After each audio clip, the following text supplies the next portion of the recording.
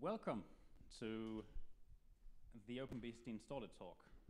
So, question up front, who has done an OpenBSD installation? All right, almost everyone.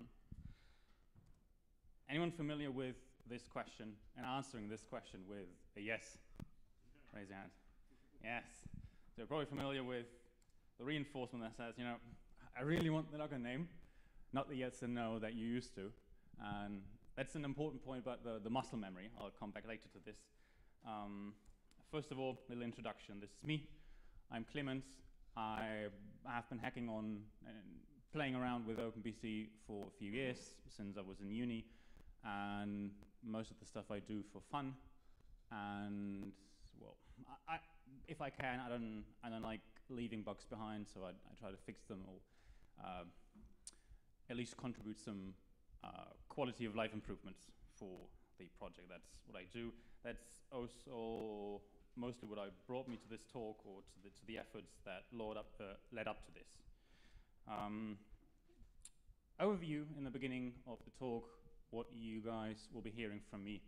It's going to be a talk, mixture of a recap for me, what I did, what I learned about the mistakes I made, and the things I learned that you don't get from the manual pages because it's too well hidden, or there is no manual page for it.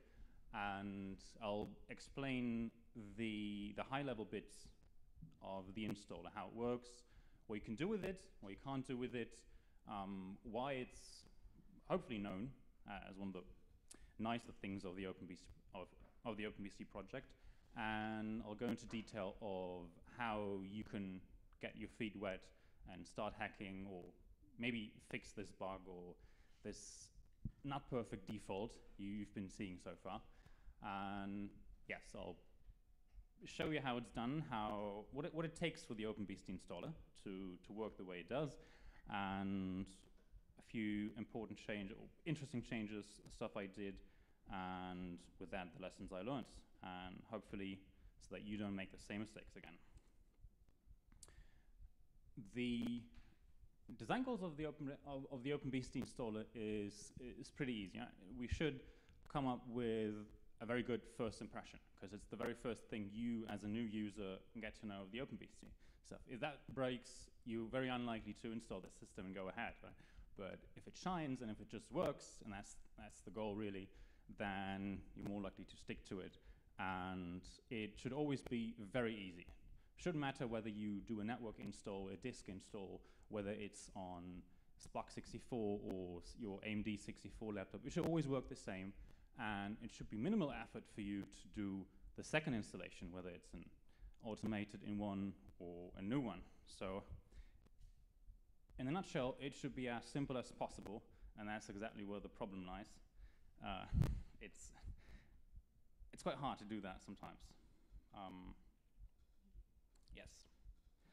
So when I talk about the installer, I often mean different things, or more of a group of different components. So what the installer does, first of all, it installs, but it can also upgrade. So if you have a running OpenBSD installation, you want to get the new version, the code that does the upgrade is the exact same code that does the installation for you. So when I say installer, it really is a word for all the different modes. And hopefully, most of the time, you just hit enter, enter, enter. It's a bit of a boring process, but it should be as boring as possible. So you don't have to think. You don't have to choose between options that are not really options. And it should just pick the same defaults for you and work in all the cases. And most of the time, you can also say, if you track back and you reconsider, think, I don't want to configure this disk, or I have to go back. Most of the time, you can also say abort or done and go back, but it's not always the case.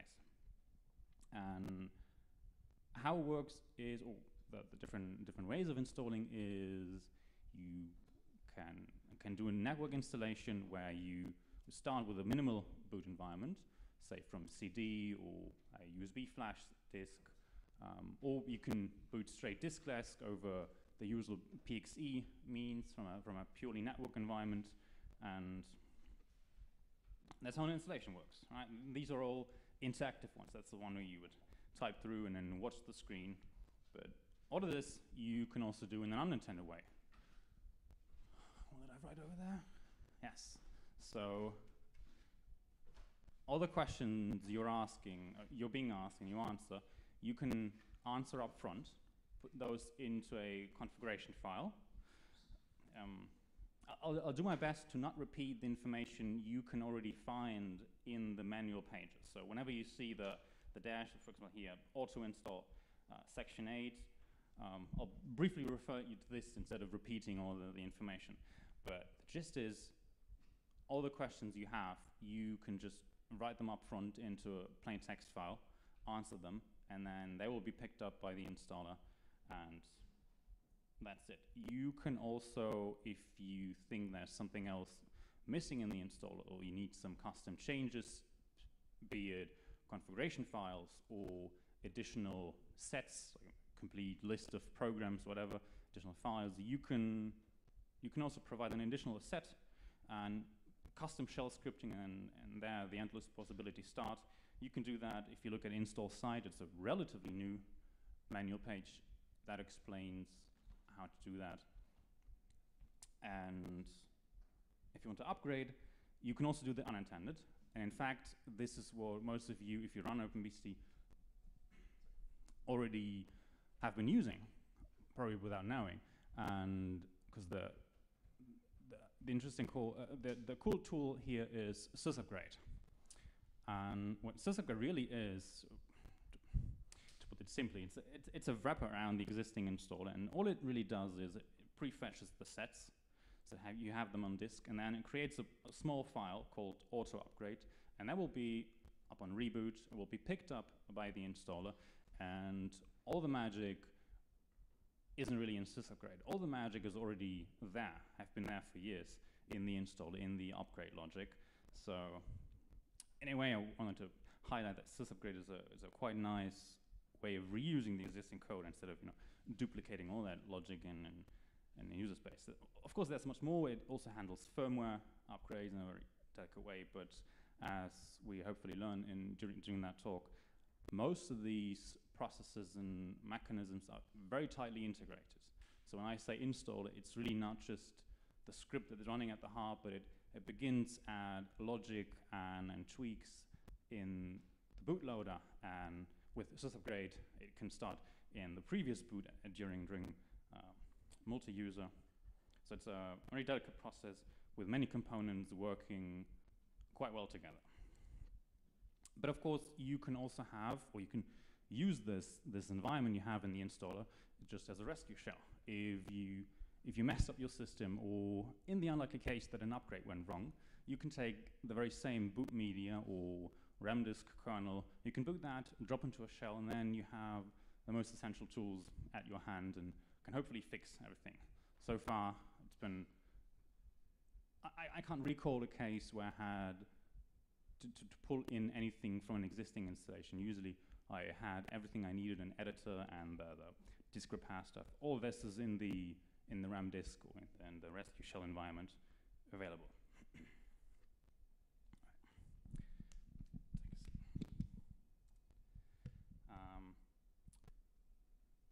I go a bit. I just pick one example which is not covered by the manual pages. But again, if you look at these, what was it? Sorry. If you look at install side and then auto install, there you can find existing examples for common use cases. One I have at the moment, for example, on my notebook is a file called upgrade site. You'll find this in the manual. It's a script that will be called at the end of the installation, or respectively at the upgrade procedure. And it's a script, shell script really, just that runs in the change rooted environment of the new installation. So for example, if you need to fix up something right after the installer basically finished, or the upgrader basically finished, what I do here is I'm making a backup copy of the EFI bootloader, because on this machine I have another operating system installed, and whenever this operating system does an upgrade, I don't want it to wipe out my default bootloader, and even if it does that, I always have a backup copy, so in the firmware menu of the notebook, I can just select the entry, or at the last resort in the EFI shell, I can always boot into my manually copied over bootloader and then have OpenBSD at my disposal. It's a bit of a hack, of course. Not many people are happy with seeing OpenBSD installed besides some other thing on the notebook, but that's the world we live in. And to get started about the details, the actual inner workings of the installer, I thought of starting with the less obvious components that are flexible, that are not the same on every architecture or on every installation medium. And previously explained, when I say installer, this is really it's the combination of what starts with the bootstrap. Right? So the very first code that runs on your machine, that's highly machine dependent. That's the boot blocks and then the bootloader. These you can find, if you want to look at the code, you can find this in the sysart subdirectories. These already have a bunch of variations. Some of them are size constrained, some of them are just inherently architecture specific.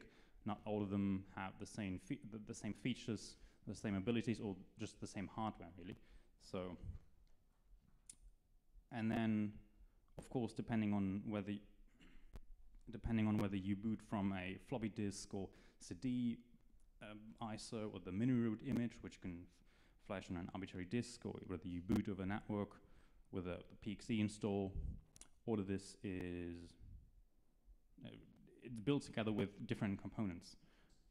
And then you have, in principle, architecture independent features, or kernel features really, that then again are only enabled on the platforms that really support them all the way through. For example, soft RAID. If you want to have encrypted disk, or if you want to have software RAID 5, whatever, then you can do that on all of the architectures we support, but not all of them support booting of these soft RAID disks, right? Or not all of them have support for seeing those disks as early as the bootloader. So that's another aspect.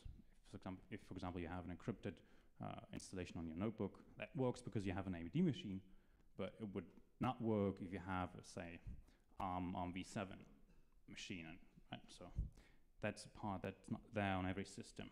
And then after the bootstrap, the second part is the RAM-disk kernel.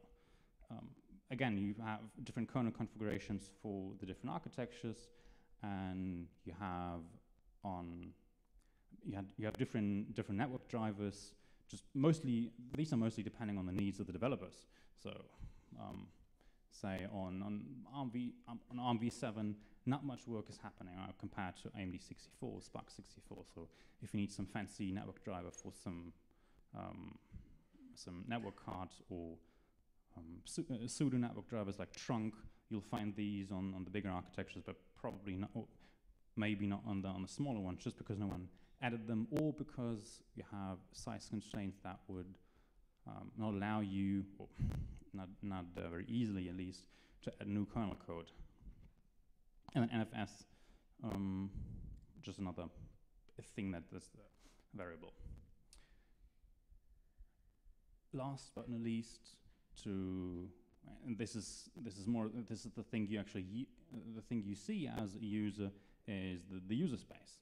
And it's the same code, it's the same set of programs you have in regular OpenBSD installation, except it's a minimal subset, and it is even compiled with a smaller subset of features.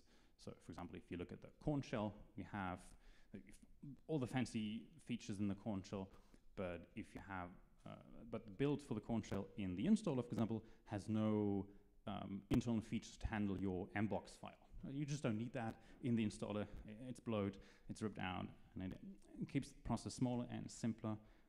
But it can also be hard at sometimes, because if you look at the code and you see all these if-defs with small kernel, it becomes a bit of a mess, and it's probably something we could improve upon. And last but not least, you have just some programs you don't have in every installation media.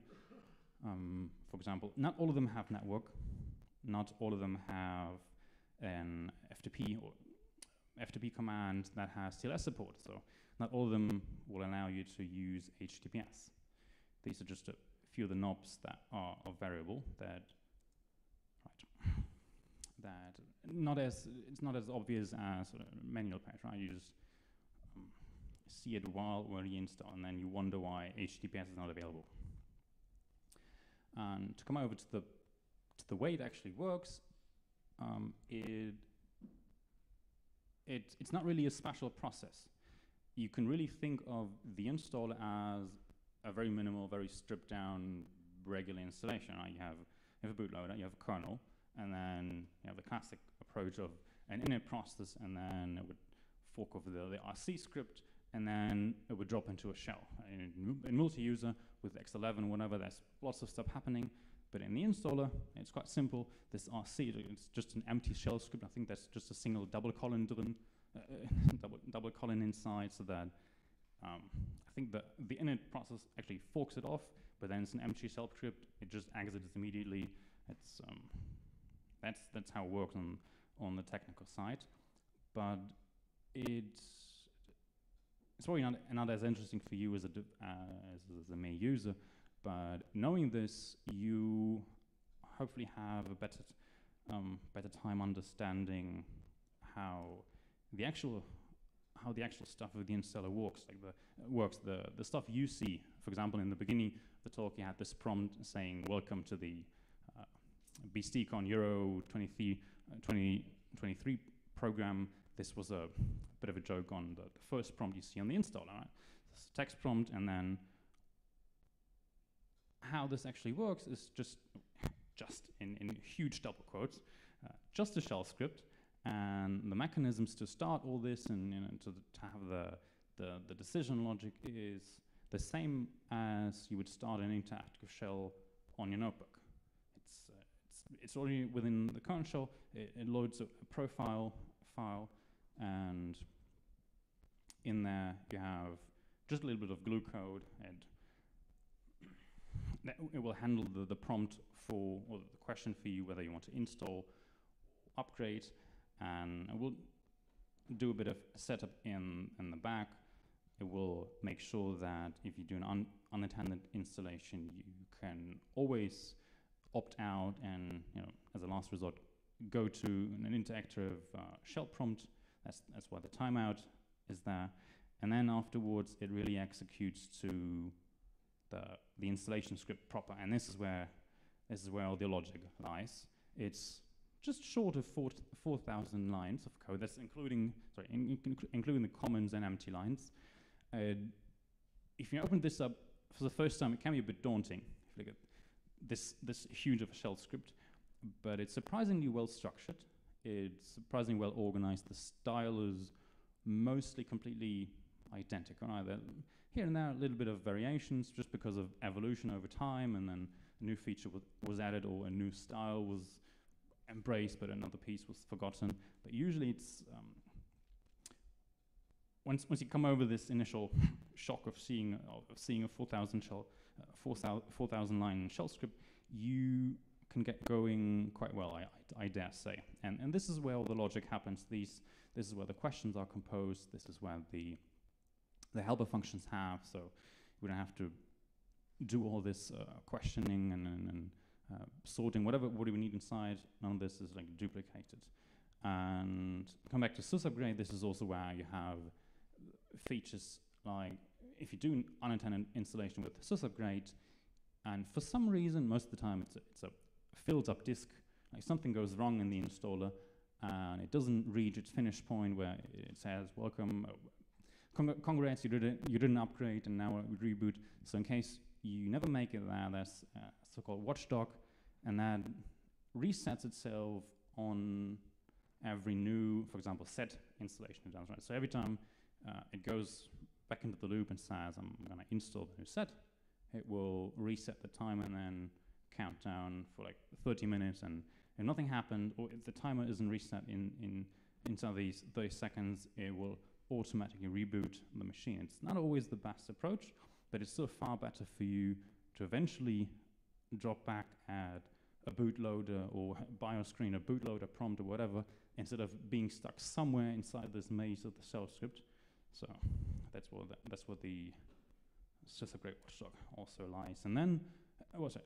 And all of this logic is so. I try to briefly explain in the install sub. All of this is machine independent code, right? So this is the common code that is working across all the architectures we support.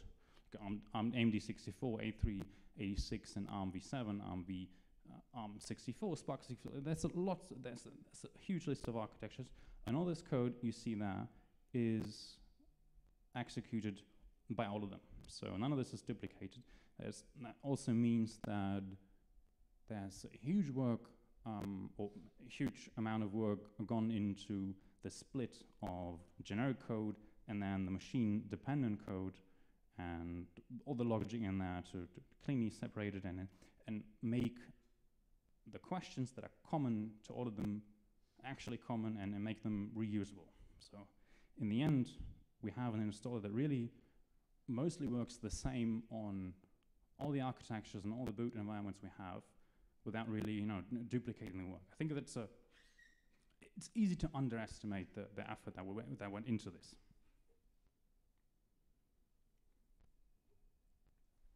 Right. So, an install MD, that would be a file where you then have machine-specific code. For example, the disk setup. Not every machine has an MBR. Not every machine has GPT support. Some machines like Spark 64 use neither of them. They just have plain disk labels on the disk. So that's where this stuff would go. If anything is unclear in the process, I'm doing a talk like this for the first time. If anything is unclear, please raise your hand, and I don't want to lose you in the meantime. But if you have just a general question, I would defer those to the end. So please don't make me lose you. Next up, I wanted to highlight the bit of the build process. Yes. So where the shell scripts on the previous slide that you were talking about? Yes.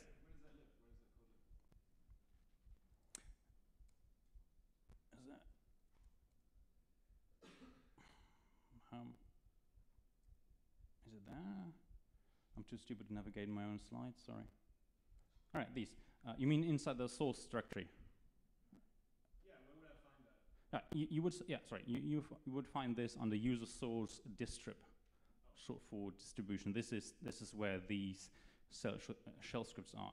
I think I mentioned them on one of the later slides. But yes, usually if you want anything related to the installer, you go to the distrib subdirectory, and then now you will see lots of build scripts and architecture-specific subdirectories. And this one you would find in the mini-root subdirectory of distrib. This is where these actual files are. The way I denote them here, I should have explained this, thank you, is the file layout on the actual boot on the system you're booting. Right, so if you drop into the shell and you would do an ls, then you would see an install subscript in the root directory of the germ disk. And then the .profile, like it would live in your home directory, the .profile, or the /root directory.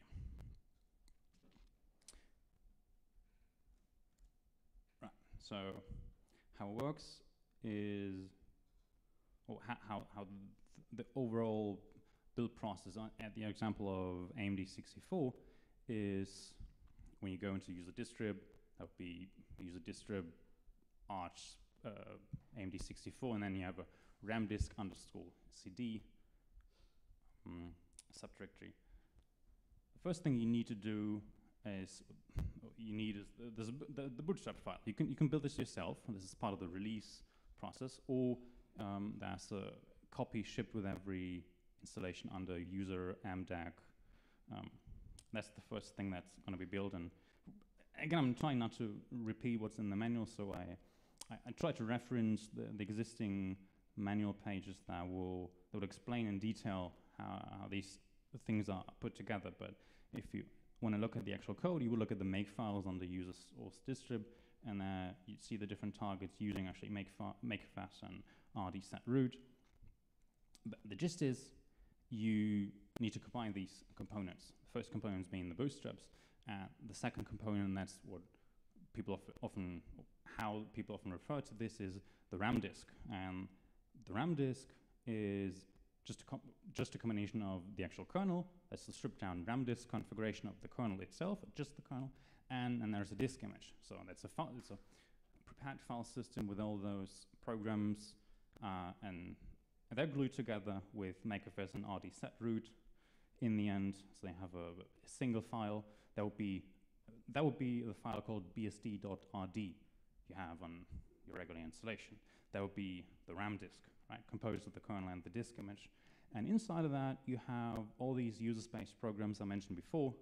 They live in user distrib special, and they themselves are built into a single binary, into a single program.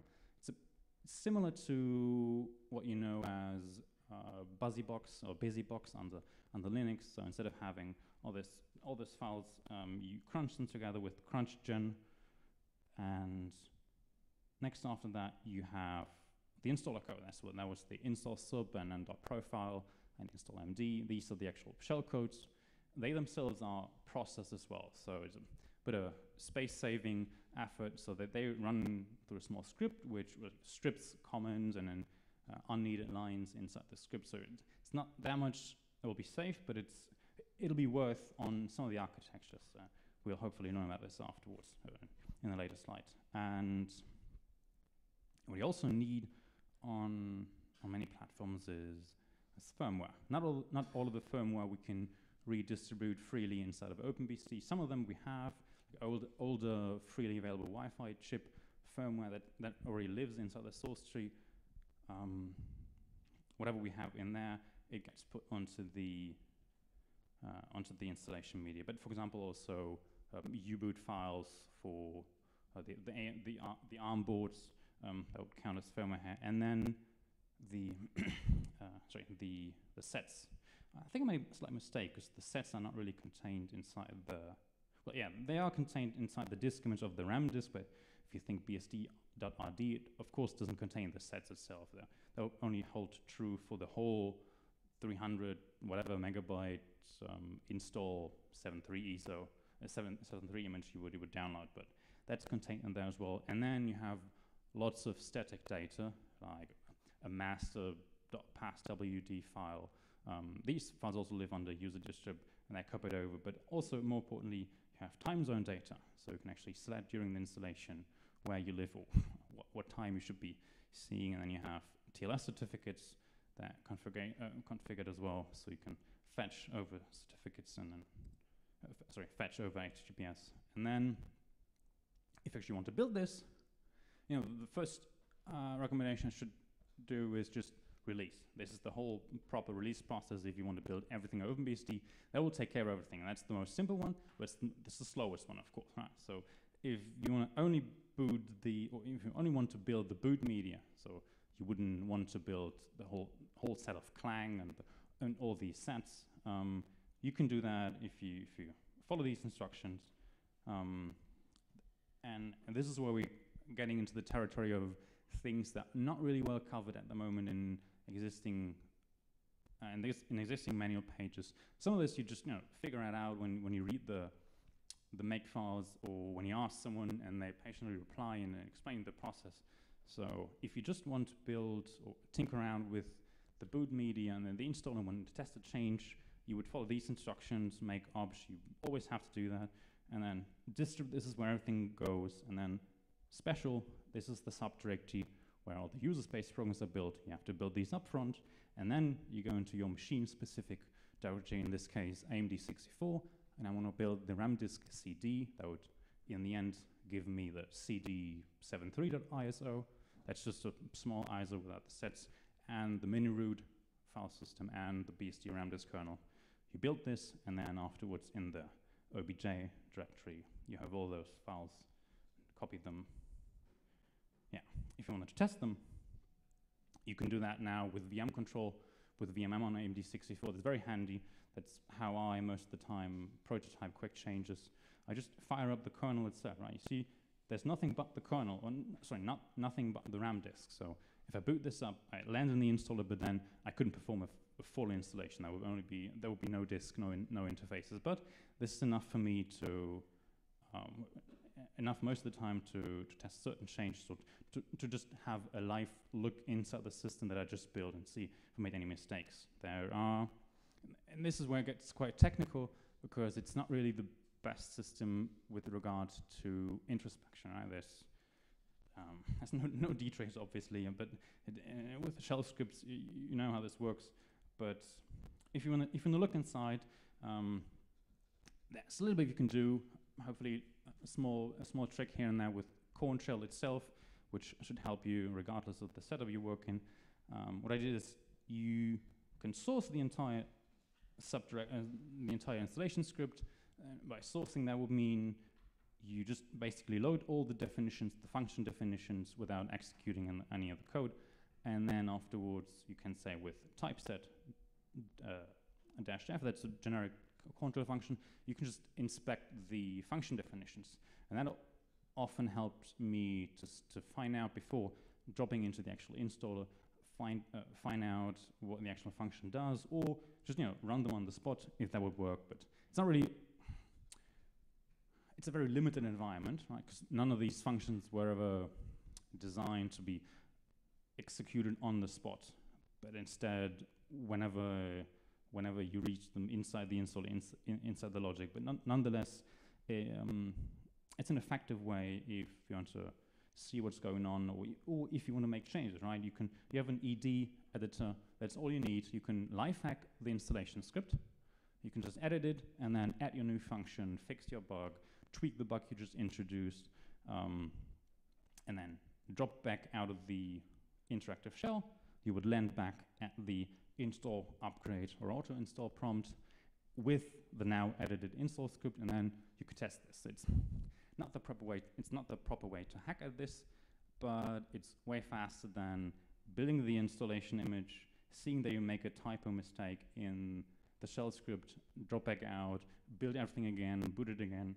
So this is for prototyping, but of course, you should always test a proper installation. So fire up a proper VM, or even better yet, use real hardware, not just a VM, because that doesn't cover all the use cases, by far not. So if you actually want to hack on this, please use real hardware and then replicate the real scenarios, because it's a very, very delicate system. And I've done this many times myself. I thought my change was great. I tested it, and I worked for my use case, and you might even have committed it, and then only to find out a day later that someone else found a flaw in another very, very trivial installation use case. I just didn't, in a very, very trivial installation use case, I just didn't cover myself. So please, testing is a very important point. To highlight a few recent changes in the install, and it's a bit hard to say recent, because I think the first one I mentioned here is already a year ago. Happens quite fast. We release twice a year, but nonetheless, it's interesting to highlight what changed. Sometimes it's the small stuff, right? I'm installing inside a VM without networking. That's the full installation image attached. I have all the sets. It's a purely offline installation, but it would still ask me to configure networking. Like, the installer itself would see there are no interfaces, but it would still ask me, what interface do you want to configure? Do you want to configure VLAN 0? And there would be no physical interface. It's stupid, right? But at some point, I think Stuart Henderson was it that removed this VLAN check, and then afterwards we just dropped the interface configuration altogether when there were no interfaces. It's an obvious change, but it's the combination of all those trivial changes that hopefully make the OpenBSD install experience the experience you know today, right? So these changes often seem small, but they're quite an important change all the time. And then a recent change by Andrew was the ability to configure your interfaces not only by an interface name, but by the hopefully unique MAC address. So that as well is documented in the hostname.if file, and it's really the same mechanism as you have in user space. So if you've already done interface configuration by MAC address, it's just the same. So now instead of at the prompt where you ask which interface to configure, instead of answering EM0, you can just give it the MAC address and go that way. And then there was a better, what I mean by that? Better sets media default. Yeah, that was the question for the disk that would contain your installation set, right? You would first select your root disk, and it says SD0, that's the only disk I have. That's the one I'm going to install to, so obviously there's nothing on it because I'm going to format it and fill this disk with a new installation, and then the new question would, and then the next question would ask you, so where are the sets? Is it on the same root disk? And obviously not, it's not on the same root disk. These are little details where you can sometimes make a small tweak, but it will have a good chain, good outcome. Like instead of having to enter an explicit disk name, you could just type yet another enter with the same default. Same for A. Like people got lazy and didn't want to type autoconf for the interface or for the IP configuration, so now I can just type A.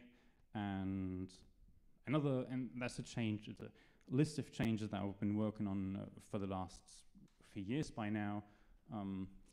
It's a bit of an extreme example, but it's a very good example to illustrate the intricate details and pitfalls in the installer.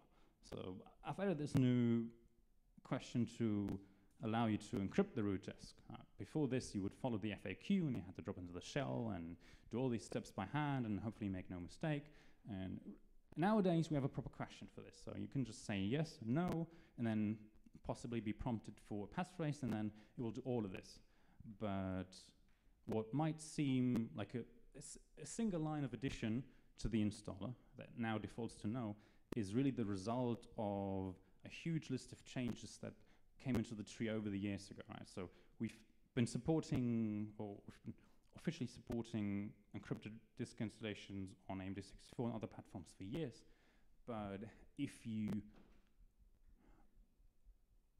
go to the install and add the new question, and then you want to have support on not just AMD64, you start to realize that there are many, many corner cases no one ever ran into or no one thought about.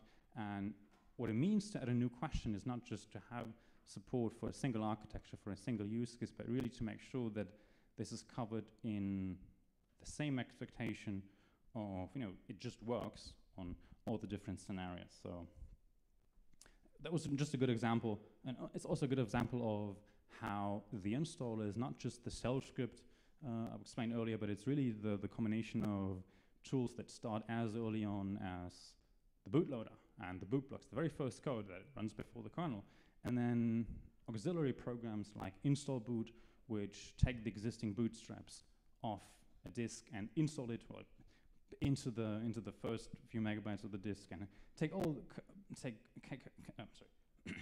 care of all these little machine-specific details that are hidden away behind a single command, right? So commands that used to work just fine on your favorite notebook, but that would just crash or do slightly different things on another machine just because no one thought about cases like the disk encryption on other cases. So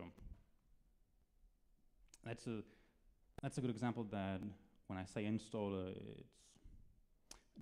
there's way more to it than that meets the eye, and I've learned that myself quite a few times by breaking the install and having to back it out or adding another fix on top of it. And it's a long process. It's a very fine process, very, very interesting and entertaining process. But yeah, lessons learned. I think I've dabbled into the lessons learned already. It's more complicated than it looks. But nonetheless, I hope that it doesn't discourage you from looking at the code or maybe making your favorite change or bug fix to it, or just learning about the project, learning how it works and being curious. Yes, thank you. And it's more than it seems. Right, so all of this, most of this fits onto a small i386 floppy disk. It's a few megabytes, and it presents you with an installation setup that will do the installation, do an upgrade, do an unintended, do an interactive upgrade over network. All of this works quite well, and it's sometimes surprising what you manage to do with that little space. Speaking of the floppy, every now and then the kernel code grows, or anything grows really, and then these very, very size-constrained setups start to break. And you can argue that no one really cares about i386 floppies these days anymore, but it's a really good measurement for you to keep noticing where the code grows, right? If you just hack on AMD64 and you do hack away and you don't have any size constraints, but then someone yells at you because the build broke on i386, you start to realize something has been creeping into the kernel over the development cycle this year, and it's time for spring cleaning again, and then you realize, oh, maybe this 20-year-old driver for hardware that no one really has anymore, maybe it's time to clean this or bring this around the corner. So even though they're not really that relevant anymore, they're still a good measure and very, very useful to the project. It's a thing I had to learn over the years. It was absolutely not obvious. Yes, and the new question I added also told me that good phrasing is really hard. So if you want to ask a question, there are so many ways to ask that question, and think that you asked it in the right way. But the first version I added that was it was at the wrong place in the installer. It had the wrong wording. I thought users would understand the technical wording, but it was just too complicated and just needed feedback and iteration. And it also showed me that if you mess with the people's muscle memory, it will be noticed, right? So if you used over the years to just hit enter, enter, enter, SD0, enter, enter, enter to have a default installation, and then some young fella comes around and adds a new question that will make you enter, enter SD0, and suddenly enter the wrong question with SD0, this will not go unnoticed. And but it goes to show how used people are to this interface, right? And how important this is. And if you mess with it, you get into problems. But it's easy to work on. It's just normal part of improvement and development. So, yeah, mentioning this, the default's hopefully quite great already, but they're never perfect. And as with the initial question where I asked you whether you misanswered the setup user question, maybe someday we can fix that, so you will always hit the right answer. But also some of the questions you can back out of.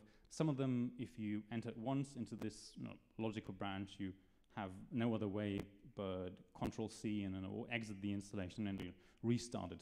It's not that much of a problem because most of the questions are being remembered, and you can just hit enter instead of refilling the same information. But still, it's so it's an interesting aspect I would like to follow over the to follow up on and make this even more resilient and make it as boring as possible. But boring turned out to be really hard. And if you're into encrypted key disk, encrypted installations, at the moment we only support passphrases, but there's also a way to do this with key disks. If you want this feature, or if you think it's interesting, there's a diff on tech already. That should be maybe, hopefully, good to go, and then that's really hard way done. And sort of a future plan or interest I have is a bit of more multi-boot awareness, because if you these days you end up with multiple OSs on your machine, and OpenBSD still has the expectation that if you install it on the machine, it really owns the machine, and it's true, but only up to a point. And at some point you have to, with this upgrade site example I provided, you sometimes have to work around, or you make this work better together. Linux has more of these awareness bits, and I think OpenBSD is at the point where it should catch up with this. Well, that's all I have so far. I hope you could follow me up to the end. If you have any questions, this is the time. If not, you welcome to shoot me a question via email. That's on the first slide. I'm happy to help people get started on this code because I know it's not always that easy, but I would welcome people being interested in actually hacking on this. So that's it. Thank you very much.